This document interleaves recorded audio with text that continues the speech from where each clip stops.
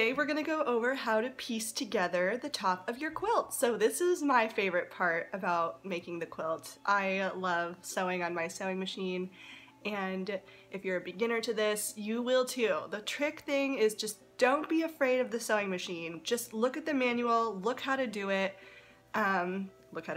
Look up like how to use it, things like threading it, making bobbins, all that sort of stuff. So don't be afraid of your sewing machine. It takes a lot, honestly, to mess it up or ruin it. Just become comfortable with it. I'll show you a few of the basics. Again, it's not exactly the same for every single sewing machine, but you'll get the general idea, I think, by showing you on mine, because I've used at least 3 different ones now, and they've all been the same. The only difference that I think you could potentially encounter is that my bobbins are front loading instead of top down loading, and I've seen machines like that, but I don't know how to make or insert bobbins for machines like that, but I'm sure it probably works the same way. It's just in the top and not, you know, front loading like mine is. So I'll show you a few of those things, and then we'll get started with piecing it together. I want to go over the materials that you're going to need and have on hand. The first one is, other than your sewing machine, of course, your seam ripper. You're going to want your pencil, your fabric scissors, some extra needles just in case yours break on your machine. Again, if it happens, not a big deal, not necessarily an indication that you're doing anything wrong, it's just sometimes it happens. Thread, and then extra bobbins if you have them. Sorry, it's kind of clear so it's hard to see, but extra bobbins, we're going to be making those up right now, just so that we don't have to stop in the middle of our sewing and make a bobbin, because sometimes that can be really annoying when that happens. So let's just have the extra bobbins ready to go. And then other than that, I'm looking around just for the top piecing. I think that we're good. You're gonna need some pins later on when we start sewing the rows to one another, but for the purposes of sewing like the actual blocks to each other, don't worry about pins. They're 6 inches. It's not really going to make or break. So, oh, and then your quilting foot. So if you do have a 1/4 inch, let me take mine off of my machine here.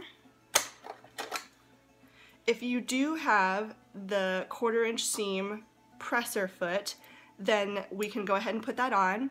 If not, you can use your regular presser foot that comes with it. You should just take a piece of tape, painter's tape, several layers actually of painter's tape and masking tape, measure a 1/4 inch from where the needle drops down into the machine, measure a 1/4 inch to the right of that, and then add a painter's tape line to that edge. And so that's where you're gonna know to butt up your fabric against that edge when you're sewing your seams, so that they're perfect and straight every time. So trust me, those guides will be a lifesaver. If you have the presser foot, then you're just gonna kind of butt up your fabric against this little line here as you sew, and the seams will be dead on every time, and hopefully make for an easier process putting it together, not something so kind of jaggedy and jarring.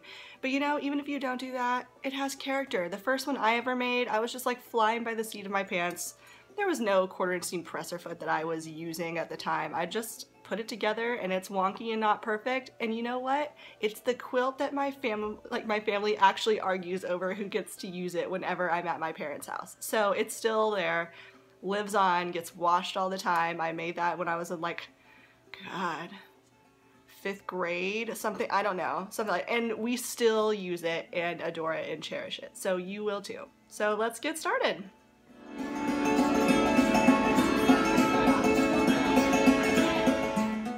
Okay, so the first thing that we're gonna do here is change out the presser foot that's currently in here with the 1/4 inch seam presser foot if you have one. Again, if you're not going to use a special presser foot, you can just take a piece of painter's tape, measure over to the edge of where this needle drops down into the machine, and put the edge of the tape along the 1/4 inch seam line. So a 1/4 inch away from where this needle drops. So it's generally going to be like right up along the edge of where these feed dogs are right there. These are the feed dogs of your machine. They kind of move your fabric forward. So to change out your presser foot, Again, your machine manual should have instructions, but I found really it's the same for all the ones I've used. There's a little latch back here. I'll see if I can turn my machine so you can see it. This latch right here, you just move that up, pull it out, insert the presser foot up in there, and then put the latch back down so it's secure in place, and that's it. That's changing out the presser foot. Again, don't be afraid of your machine. Just kind of get in there and use it. You know, it's gonna take a lot to break it. So that's changing out the presser foot. I definitely recommend making sure your machine is off before you change the presser foot. You just never know, like if your foot accidentally hits the pedal, or you know, just have the machine off just in case. When you're using anything to change out needles or changing out the presser foot, just make sure your machine is off. And on that note, with the needles, I've been using this one for quite a while, so I'm going to change it out with a fresh one. Again, really simple process. So your sewing machine needles, hope that's coming off on there, but there's a flat edge and a round edge. On my machines that I've used, the flat edge goes in the back and the round edge faces you. There's a little twisty right here. So we're just gonna unscrew that. This needle comes out. And then this one, you'll see when it goes in there how it fits in there, but the circular part, the rounded part faces you. Just kind of hold on to it there and then screw it back in. And that's changing out the needle.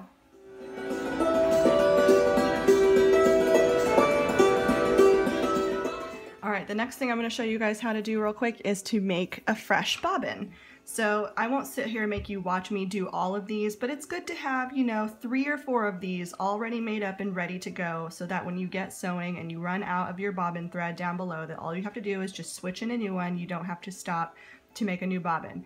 This is a bobbin. They come in metal, plastic, and this is the one I'm going to use to show you for now. So to wind your bobbin, if your machine is already threaded, cut the thread at the top and pull it out, the excess through the bottom. Get in the habit of doing that. Try not to be pulling your thread out from the top, because it's not the direction that the thread should be going when it's moving through your machine, and it can over time damage the parts of your machine. So try to get in the habit of, whenever you want to change your thread on the top or make a new bobbin, cut the thread at the top and pull the excess out through the bottom, not pulling it out through the top. And then again, you can read your instructions for how to do this for your specific machine, but they're generally all the same. So the thread is coming off from the back of the spool, over the front, through the back of the bobbin winder portion. Then we're going to take the bobbin,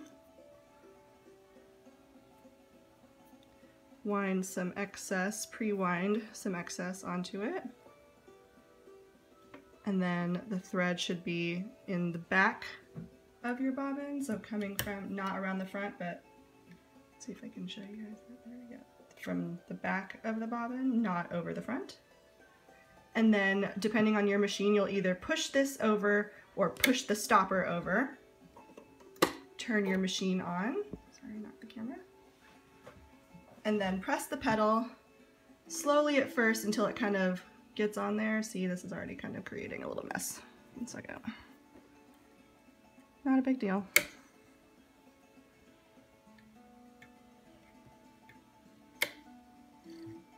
Start slowly.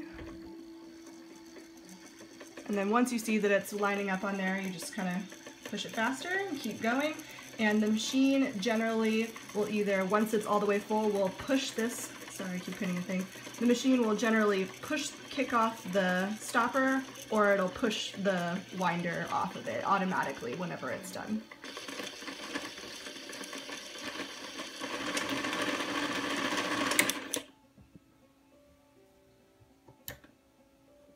Take that. Cut. And that is winding your bobbin.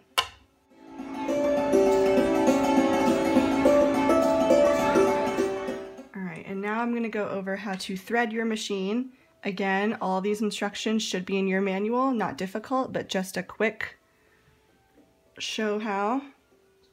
Thread comes from behind the spool, goes into this first little lip on the top of the machine, feeds it down. You bring it all the way down, and there's a part right here that you're going to wind it down below, back up. And this part might be a little bit difficult to describe or see, but there's a left side and a right side to this kind of metal piece that comes out right here. I'll show you if I can get it. See, if I turn the knob on the side over here, sorry. If I turn the knob on the side over here, you can kind of see it. First, you're going to go to the right side of it, back around, and up through the left side. Maybe. And then down to this little hooky thing on the top of the needle. So you might need to refer to your manual to see what it looks like, because I'm not sure you're going to be able to see that properly, but down and around to the hook of the needle. On my old machine, it was on this side, so don't necessarily think it's always going to come in through the left. And then once it's through into this little ledge here, that's when you're going to thread it through your needle. And last, before we start piecing, I'm going to show you quickly how to take out your bobbin and then put a new fresh one in. So you'll remove the front plate. Again, this is the front loading one. If it's a top loading one, I assume you'll just take it up from the top, but read your manual instructions. This little metal part here, this is your bobbin holder. So you're gonna pull up this latch from the front, pull it out. The bobbin holder, and this is your bobbin right here. So you're gonna take your bobbin, put it into the bobbin holder, and then you'll see on the top of the bobbin holder, hoping it's gonna focus, but there's a little lip right here. You're gonna take your thread, pull it up and around underneath. It's gonna feel strange, but pull it up and around to the front where there's this kind of window right here. So using, again, that lip, you're going to pull the thread through there and then up and around and under this ledge until it's in this little window here. And then we'll just put it back in. And so to put it back in, you're gonna hold on to this little latch here. This little top piece, always, at least in every single one I've used, this little top metal piece here faces up. And I don't know, let me take off my camera real quick so you can see. There is, once you put it in there, you'll know if you've put it in right if it latches into place. If you can pull it out really easily, it's not in place. So you need to pull this part forward and kind of nestle it in there until it's notched into place. If you can pull it out, it's not in there. So again, just be kind of tricky, just kind of test it. You'll know when you got it in there, but just to show you. So if I think I have it nudged in there and I can pull it out like I can right here, even though I can move it side to side and it seems tight, if I can pull it out without having to pull on this latch right here, it's not in there. So just kind of make sure you have the latch open, push it in, release the latch. If you can't pull it out, it's secure. And this thread will just be sticking out here until we get it up through the chamber, which I'll show you now. Okay, so the quickest way I know how to do it, kind of pull a little bit of a longer tail, take your, put your foot on the pedal, and push down once on it so that the needle goes down into the chamber once and back up. So now you see that it's kind of down in there, and then pull your thread, and then it'll pull a little loop of the bobbin up, and then you can kind of just get that out like that. And that's it. Again, the purposes of this quilting video tutorial series is not to really show you how to use your machine. It's just that this is a really good beginner project for a first-time sewist. So if you need to, definitely just refer to your machine for a lot of this stuff. There are probably way better tutorials than what I just showed you right now about how to get your machine set up for this, but this is just like a good basic beginner for how to set up your machine to begin piecing your quilt. And now we'll get on to the piecing.